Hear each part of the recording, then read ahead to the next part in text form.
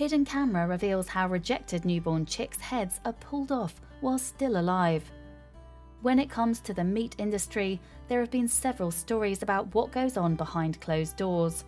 This has forced some people to reconsider where they get their meat from and have resorted to looking at independent sources of chicken and beef where the animals are treated humanely.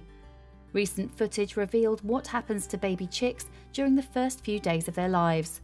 They're cute enough, but that's not how they're seen by the people who work here. Evidence shows that some of these chicks have their heads pulled off while they're still alive and tossed away, while the rest are funneled onto conveyor belts. The ones that are lucky enough to survive aren't at the end of their horrible experience, however. They're tossed around by employees and pushed through chutes to the next stage of the process. This involves them being injected with large needles and then tossed down a hole. These needles are filled with growth hormones in order to make them grow to full maturation in just 40 days, so that they can be harvested for their meat and much more quickly.